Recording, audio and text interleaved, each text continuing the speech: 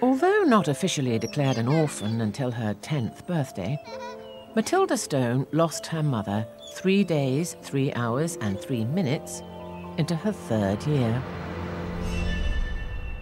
She would later tell of feeling the invisible cord all children share with their mother suddenly snapping. And of how, even at the tender age of 3 years, 3 days, 3 hours and 3 minutes old, she was sure she would never see her mother alive again. Despite the tragedy, Matilda grew up well cared for and well loved by her mother's 3 crime-writing sisters. Jane. Study hard. Kat. Remember, anyone starts, make sure you land the first punch. And Beth Stone. Tuna pasta bake, your favourite. Moving regularly between aunts, Matilda especially enjoyed living above her Aunt Jane's crime bookshop, Murder, Inc. At night, she would sneak downstairs, take a book at random, and read by torchlight until dawn. From Allingham to Zimler and every author in between, Matilda's childhood was spent devouring her aunt's library of crime fiction. So it was no surprise when, aged 18, Matilda left her childhood home of Wildmarsh to join the police. However, the mystery of her mother's disappearance never left her. How and why she vanished, and who, if anyone, was responsible, has never been established. And as Matilda returned to Wildmarsh in her mother's beloved car, she pondered the few known facts of the case. The haiku scribbled in her mother's hand on the blackboard of Matilda's nursery. The smouldering Bulgarian cigarette found in the ashtray of her mother's car. The solitary black feather discovered in her mother's safe deposit box. All of these things might or might not be connected. Or may not lead to the solving of the riddle that has haunted Matilda since childhood. A riddle she one day hopes to solve.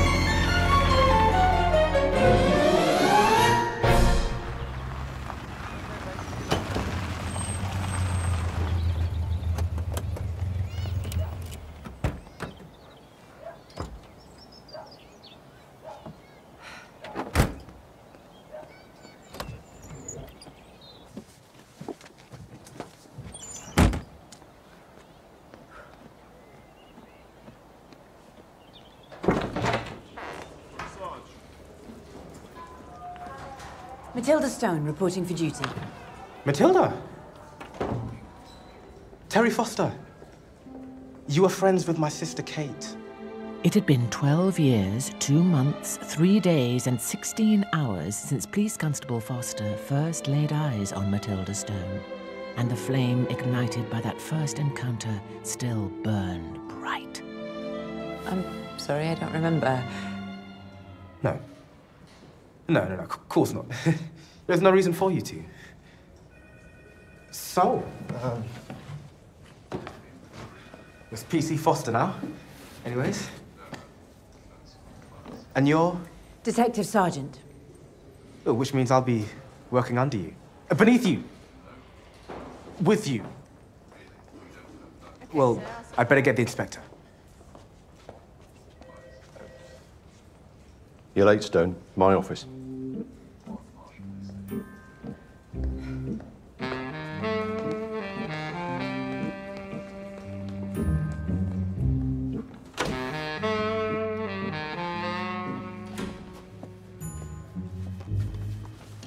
Don't sit.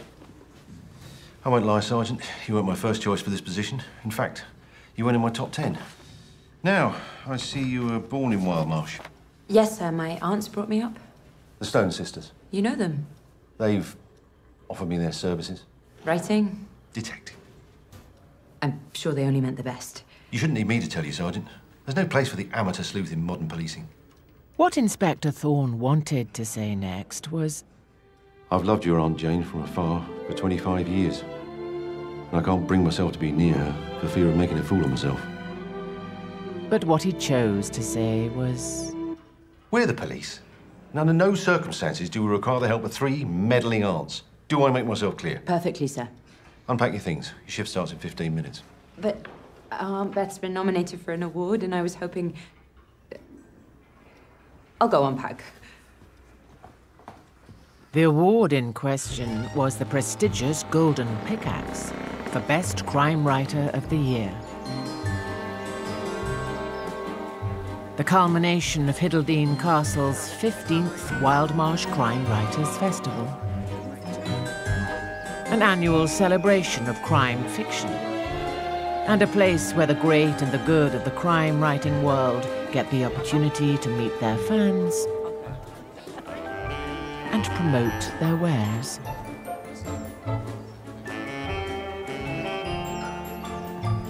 Although Beth Stone's series following the criminal investigations of inner-city vicar Iris Freeman were the most successful of the 3 sisters' novels, Kat Stone's acclaimed Roxanne Parker graphic novels about a kick-ass music industry fixer, and Jane Stone's offbeat Henry Lambert books about an android police detective were more than able to hold their own in such exalted company. Oh, I do hope you win. Well, it's an honour just to be nominated. Said the loser. Besides, the smart money's on the reclusive Benjamin Kingston. Rumour has it Lady H has promised him the Golden Pickaxe just for turning up to the festival. Can she do that? Well, who do you think picks the winner?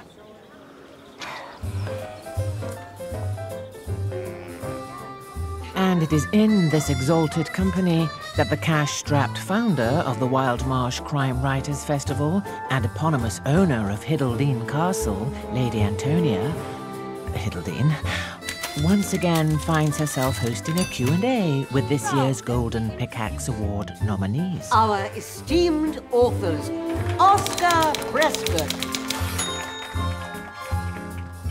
Isabella Wolfe,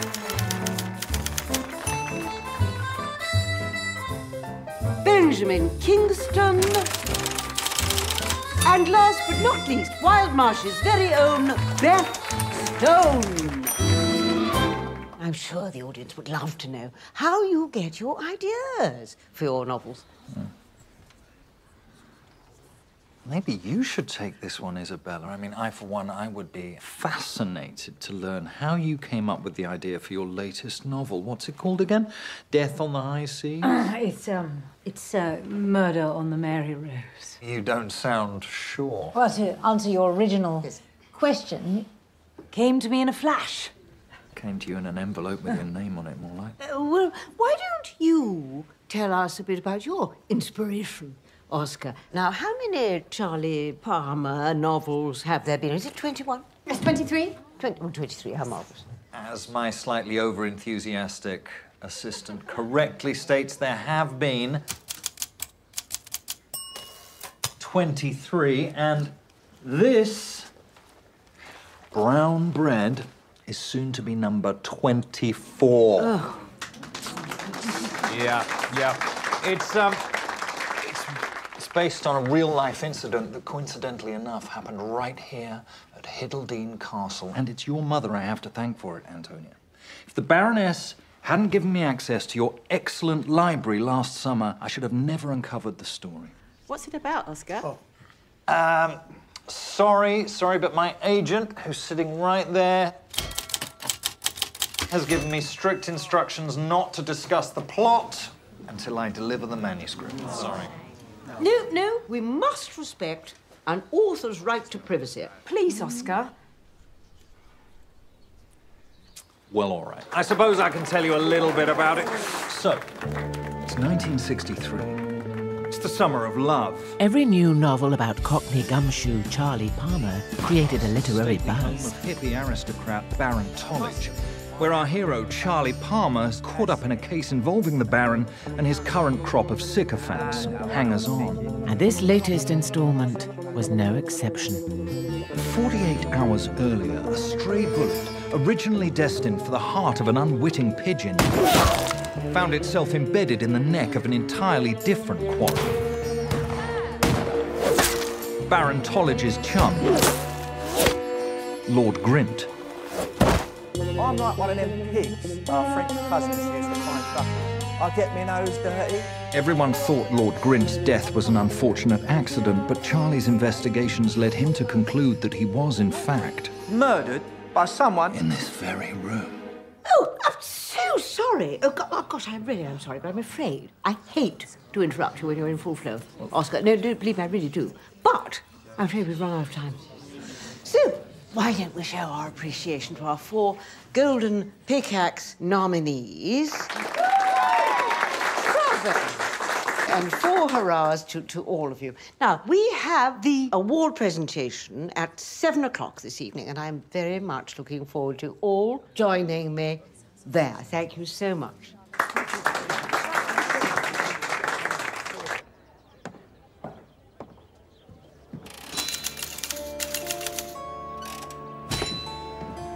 Tobias Young, Benjamin Kingston's agent, and a guest of the festival. Would you mind signing in?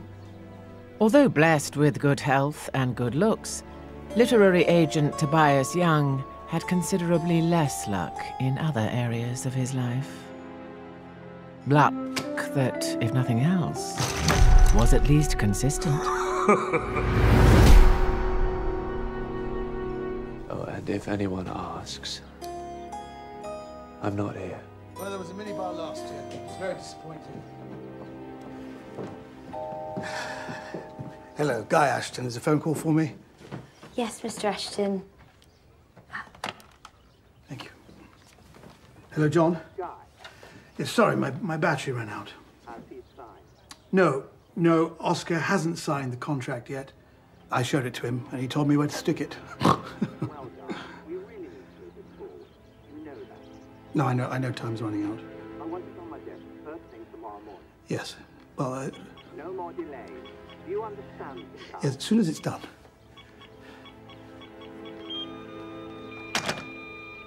Ah.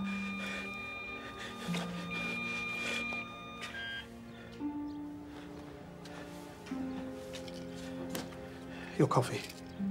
Can I have it, please? Thank you.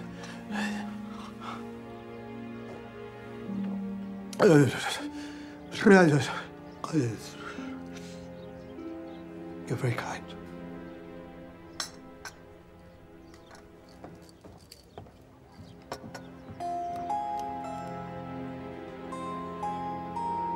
Is everything okay, Mr. Young? You know what? I think it's going to be. To my dear friend Kat, who stuck by me through thick and thin.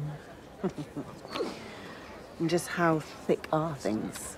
500,000 in sales, 3 weeks at the top of the charts, and a Golden Pickaxe nomination, and they said I was finished. You were. You haven't seen Beth, have you? No.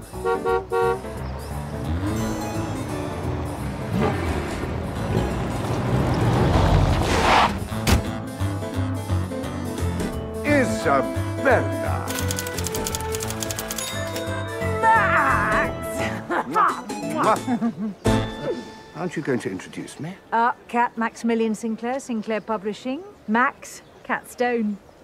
I had a poster of your band on my wall throughout my formative years. You must have been a very late developer. What are you doing here, Max? I thought you hated literary festivals. I do. You wouldn't catch me dead at one of these dreary events, but Oscar insisted I attend. And, well, when your best-selling author says jump, a humble publisher can only ask, how high? We agreed you were going to sign today. Yeah, well, you know, I need more time to think about it. I don't have more time. I've made promises to people. I assume you're talking about the people who bust your arm? How much do you owe them this time? Look, I've been with Guy since Cambridge. The least I can do is offer him a chance to improve his terms. Whatever they are, I'll beat them. I know.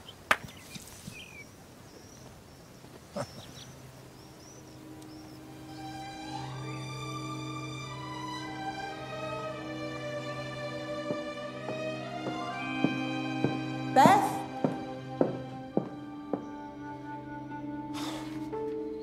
Figures are correct. I've had them verified. So, what do you want? I'm making some changes to my life, Max. Taking back control. Oh, sorry.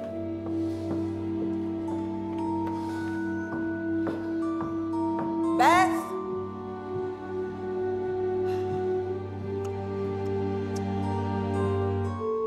Take them down as soon as you can. Very good, my lady. And then you can feed the dogs. Oh, everything okay, Benjamin? I'm looking for Emily. Oscar's PA? Well, she's around somewhere. Find Oscar and you'll find Emily. You'd be nothing without me, you ungrateful cur. I made you. So I should just blindly accept whatever miserly terms you see fit to impose? Yes! Oh, for God's sake. Yes, yes. Give it to me. Give it to me. Give it to me. See what you've done. That's hardly my bloody fault. Steady on, Oscar. Steady on, Oscar. You've not changed, have you, Benji? Always standing up for the little people. Oscar, you busy? Oh. Back off, Tobias. Oscar's my client. I just want Not now, Tobias. Look, I need to... I said not now! God! You people are killing me with your constant demands. I'll be glad when I'm free of the lot of you. Little did Oscar Prescott realize his words had never been more prophetic.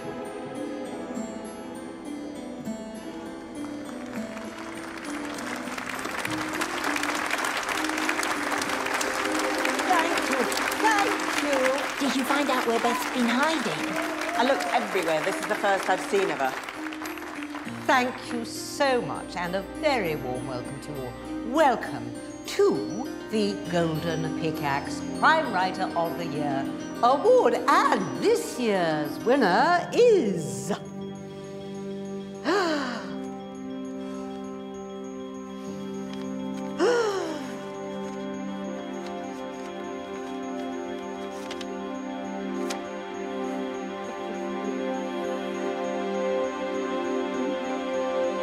Oscar Prescott.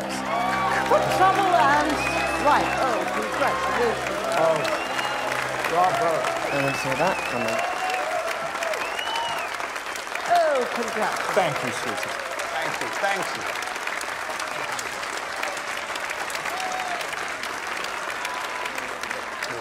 Thank you, thank you, thank you. Wow. Well, look, traditionally, the winner at this point would probably make a speech, but I've never really been one for traditions. So instead, I'd like to perform a reading from the last few pages of my next Charlie Palmer mystery, Brown Bread.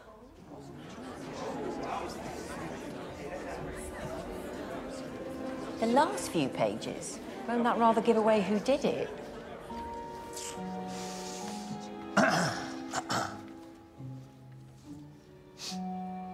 Every member of the shooting party had a motive to kill Lord Grint, and Charlie Palmer had spent the past 24 hours determining which of them, if any, had not only the means and the motive, but also the opportunity to do so. Oscar? Palmer coolly turned to take in the guests' expectant faces and declared, "The murderer is..." Oh dear. Oh, for God's sake. Stay calm, everyone. Just stay absolutely calm. Stay where you are. All will be well in just a tiny second. Let's get to the bar before it shuts. Be back up, generators.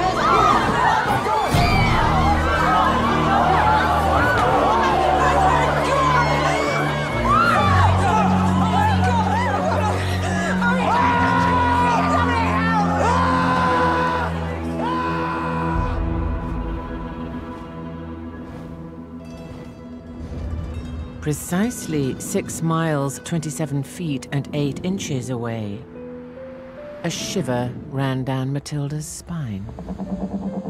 She paused to wonder if the shiver bore any significance to the photograph she was holding of her missing mother, Eleanor. The photograph had come to replace the fading memory of the woman Matilda once knew. Every day that passed, Matilda's memory of her mother became ever weaker. One day, thought Matilda, this photo will be all I have left.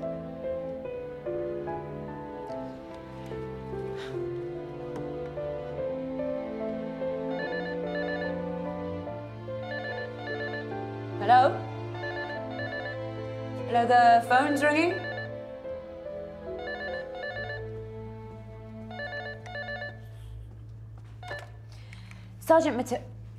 Detective Sergeant Matilda Stone? There's been a murder.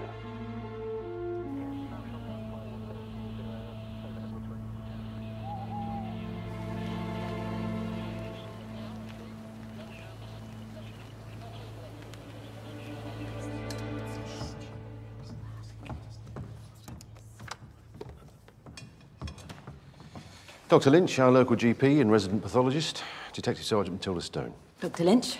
Daniel, please. Matilda had never been given to flights of fancy, but in that instant, the possibilities of her life with Daniel Lynch scribbled themselves onto her consciousness with the perpetuity of a permanent marker. Matty! We're here for you. I don't think she can see us. Matty! Quite the fan club you have there. Shh. I think she's seen us. If you could show us the body, Sergeant. Yes, sir.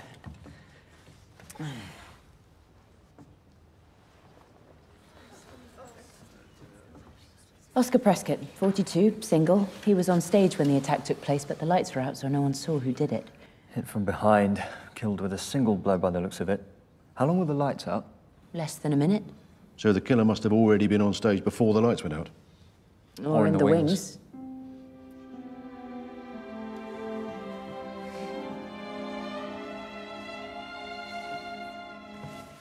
Suspects? Oh, sorry, I made a list. Event organizer Lady Hiddledine. Oscar's agent Guy Ashton. Award nominees Benjamin Kingston and Isabella Wolfe. Oscar's PA Emily Rose. His publisher Maximilian Sinclair. Literary agent Tobias Young. And...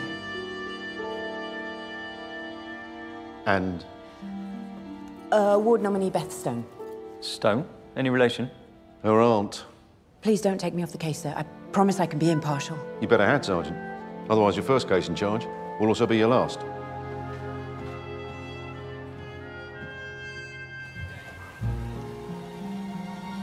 You can rely on me, sir. I won't let you down.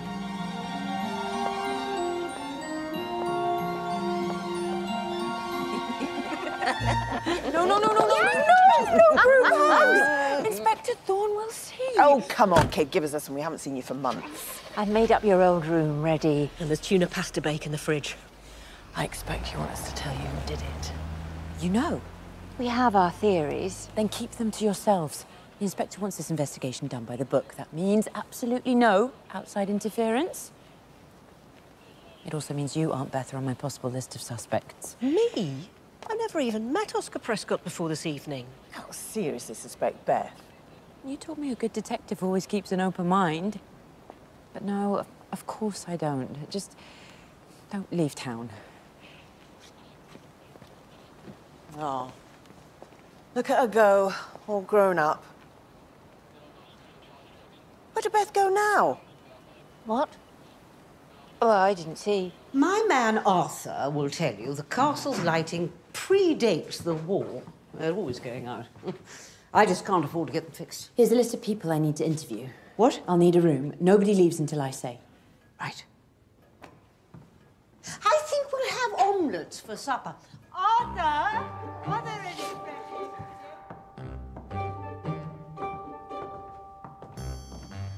You smell smoke? I haven't been able to smell anything since 1984.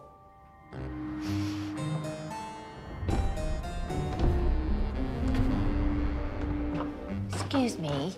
My nerves are a little on edge today. Do you have a spare cigarette? Sorry, I don't smoke. Oh, my mistake.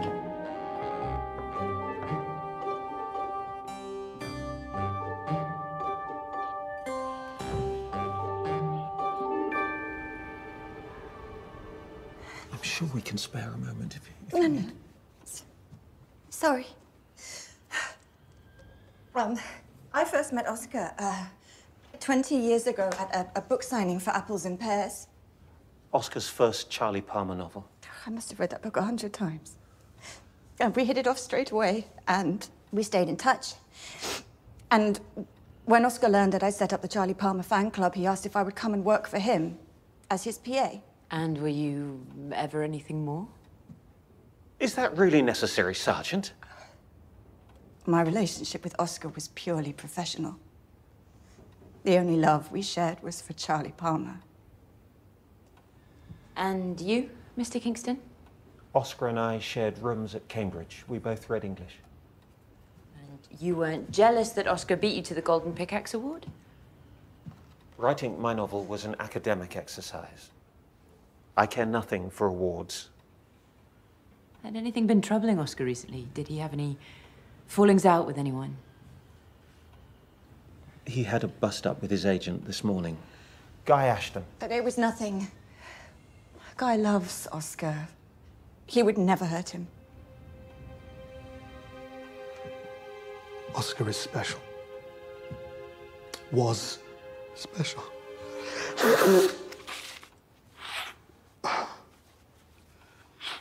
I discovered him while he was still at Cambridge. And I secured him his first publishing deal when he was there.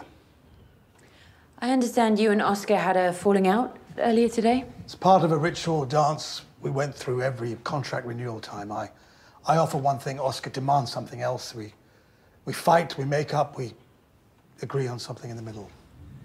So Oscar re-signed with you? It was going to happen any day. Look, I would never hurt Oscar. He was my greatest find. My greatest achievement. Come in. Come in. Sorry to bother you. There's something you need to see. Oscar Prescott's manuscript. The last pages are missing.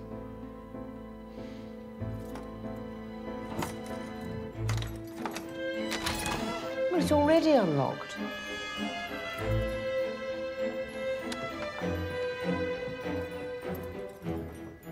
Well, he wasn't much for keeping things tidy, was he? Well, help me look for his laptop. Oh, you won't find one. Oscar wrote everything by hand. And did he make a copy? Never. He was paranoid someone would read it before he was ready. Someone's gone to a great deal of trouble to hide the ending to Brown Bread. Solve Charlie Palmer's case.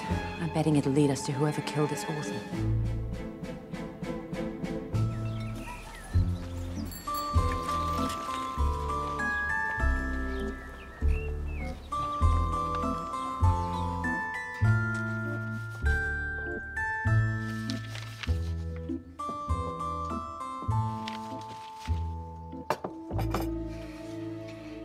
Sorry. Beth's always been more of the cook. It looks lovely, thanks. Are you sure it's okay for me to stay? Because I could get my own place. And waste money on rent? Morning. Morning.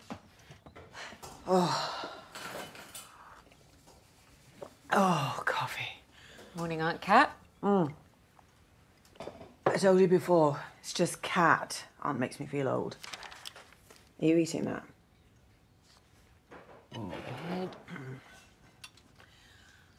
Oh. How was the manuscript? Well, without the last 5 pages, I haven't a clue who Charlie Palmer was about to name as the murderer. Well, we could take a look for you. I told you yesterday, butt out. Inspector Thorne's orders. Oh. So I won't ask you if you think it's odd that Oscar won the award in the first place. Shouldn't he have? Well, according to Isabella Wolfe, Lady H promised it to Benjamin Kingston if he attended the festival. Sour grapes. From what I heard, Isabella and Oscar hated each other. I'm not so sure. I saw Oscar leaving Isabella's room.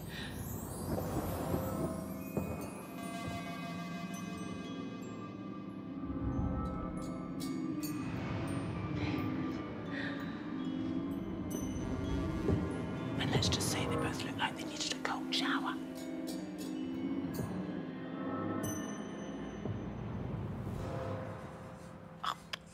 I've got to go. I'll see you at the castle.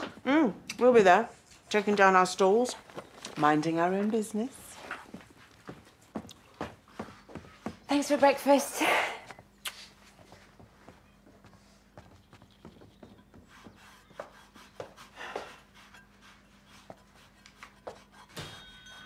All right, out with it. What? Well, the cleaning is clearly a displacement activity. The last time I saw you like this, you'd just been dumped at the altar. Beth lied to Matilda.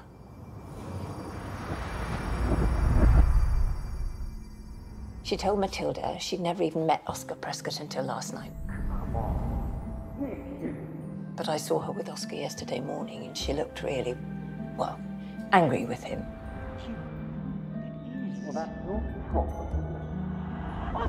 And what, now you think Beth killed Oscar Prescott? No. Maybe. I don't know, why would she lie? And to Matilda, of all people. There's one way to find out. Ask her.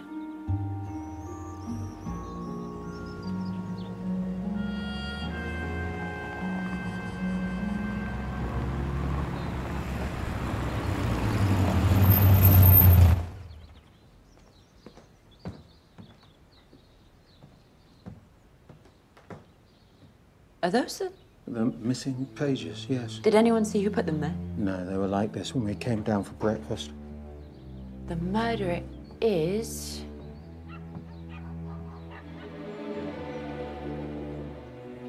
Baron Tollidge. You naughty boy. Baron Tollidge? That doesn't make sense. Maybe whoever stole them was so scared of being implicated in the murders they decided to return them. Or they're not the real pages. No, they're genuine. How can you be so sure? I have a PhD in stylometry. It's the study of linguistic styles used to attribute authorship. Every author's writing style is unique, like a fingerprint. I had no Oscars anywhere.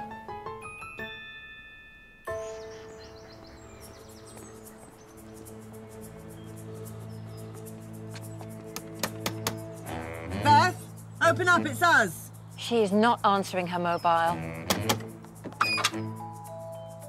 Beth! You don't think Beth had anything to do with Oscar's death, do you? Not without good reason. What does that mean? It means it's time we got involved. Matilda told us not to. That was before it became personal. So what are you going to do? Find out why Isabella Wolfe lied about her relationship with Oscar. What am I supposed to do? Well, follow up your suspicions about Max Sinclair. What suspicions? Asking for a cigarette you've never smoked in your life. I was surprised to smell smoke on him, that's all. Hash marks. Oh, you think Max Sinclair was lying about not being a smoker? No, I think he'd been standing near a fire. In the middle of summer?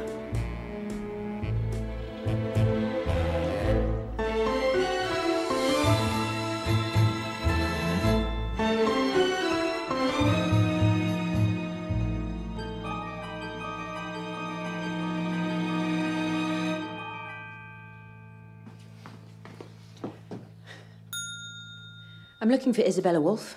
She's gone into Wildmarsh. The paintings and photographs that hung in the corridor yesterday were... They've been sent to Wildmarsh Antiques for restoration.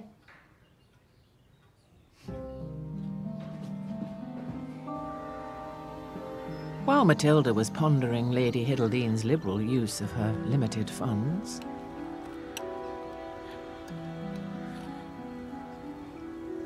Cat Stone was pondering Isabella Wolfe's equally liberal use of alcohol.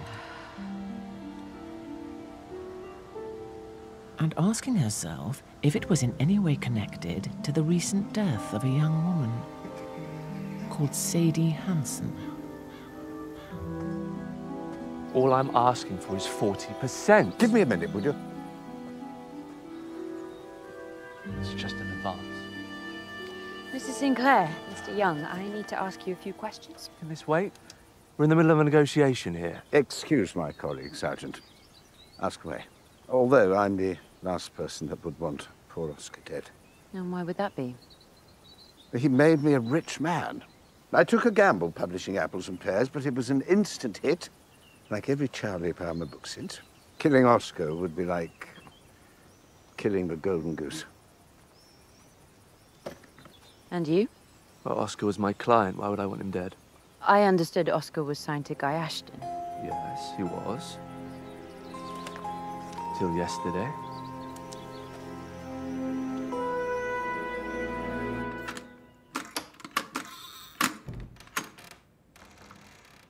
Meanwhile, Jane Stone was congratulating herself on her foresight, having recently completed the University of Hard Knox's ever-popular How to Pick Any Lock correspondence course.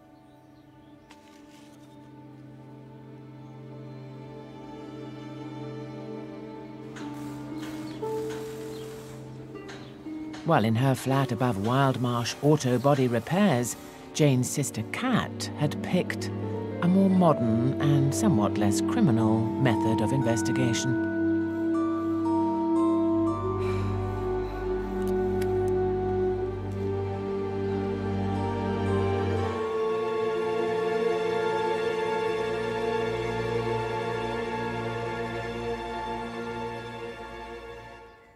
No, Oscar would never leave me for a charlatan like Tobias Young. But he does have Oscar's signature on a contract.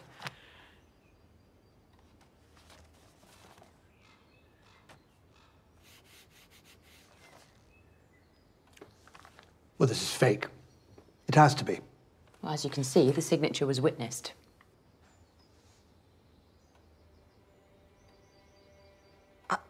I was going to tell you. That snake. This doesn't end here. Guy. Guy? Just stay there. Detective Stone. There's a woman causing a disturbance at the Embittered Hack. I'm a bit tied up at the moment, Terry. Yeah, but it sounds like Isabella Wolfe. If you could, wait here.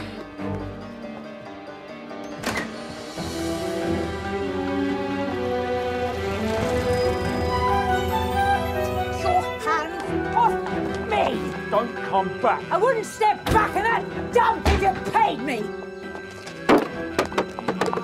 Isabella. Oh, it's you. What do you want? We need to talk. What about? Oscar Prescott being seen leaving your room yesterday afternoon.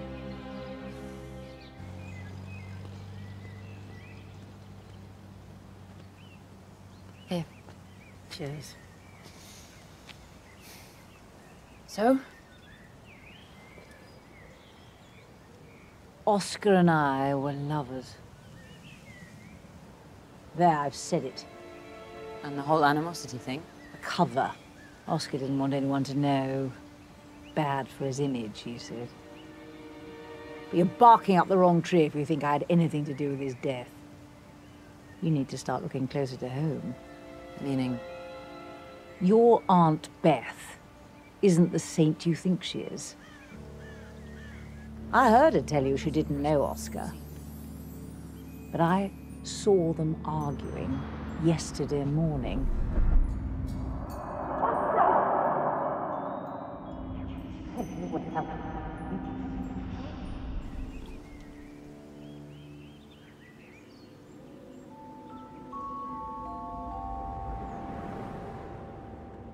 Despite learning of her Aunt Beth's deceit, and for reasons she had yet to fathom, Matilda's thoughts kept returning to the one woman she had trusted above all others. Her missing mother, Eleanor.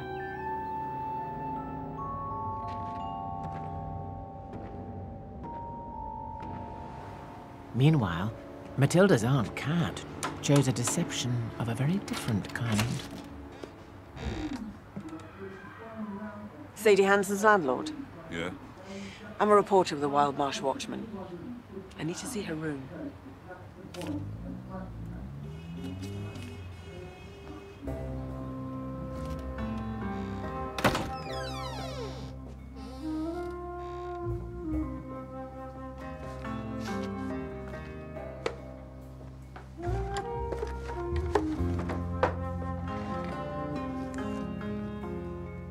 So Sadie knew Oscar.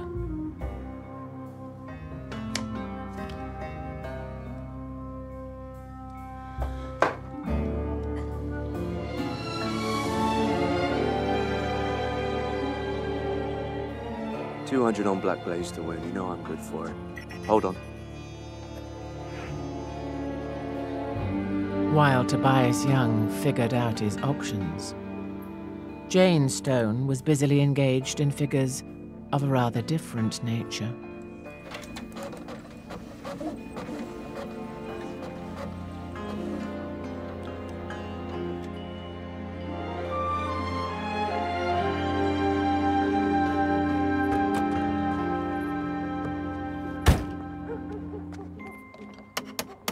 Aunt Beth, I really need to speak to you about Oscar Prescott.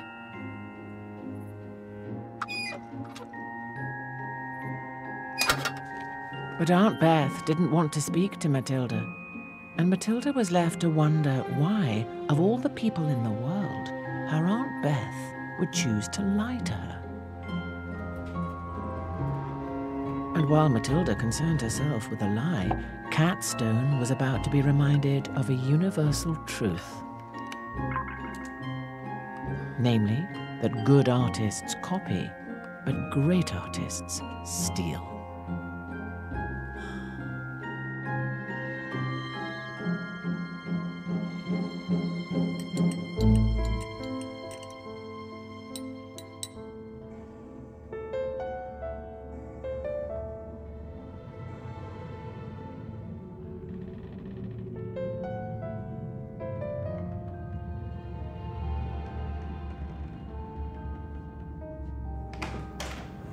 Although still blessed with good health and good looks, Hello?